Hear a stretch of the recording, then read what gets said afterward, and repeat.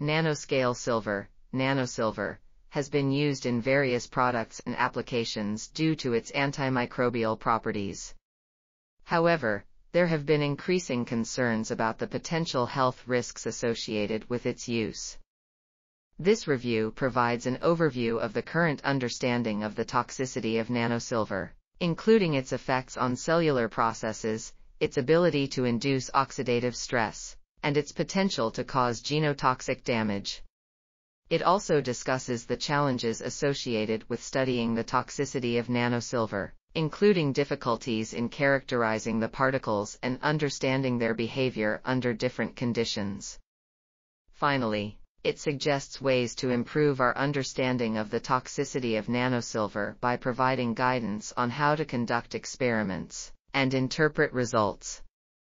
This article was authored by Iseult Lynch, Kenneth A. Dawson, Andreas Luch, and others. We are RTCLTV, links in the description below.